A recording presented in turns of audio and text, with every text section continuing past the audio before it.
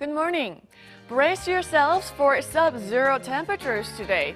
Cold wave alerts are in place across much of the country, including here in the capital, while heavy snow alerts remain in effect in the Jeolla-do and Chungcheong-do Provinces, with those regions seeing 15 to 30 centimeters of heavy snowfall. And even more snow will fall in those regions through tonight, so be extra careful. In fact, the Jeolla-do regions are under both cold and heavy snow advisories. And for now, here are the readings for the day.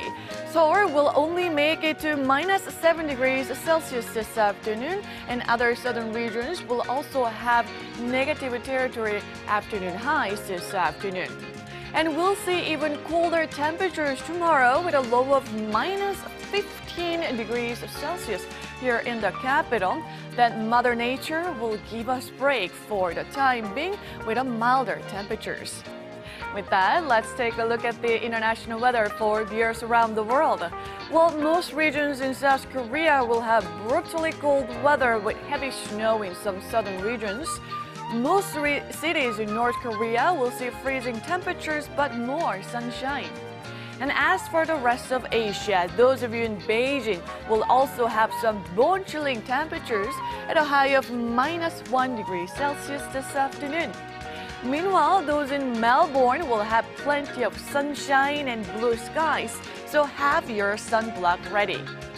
Heading to North America, Chicago is once again in for a wild stretch of weather conditions that could see temperatures climb into the double digits on Thursday before turning to freezing again by the weekend.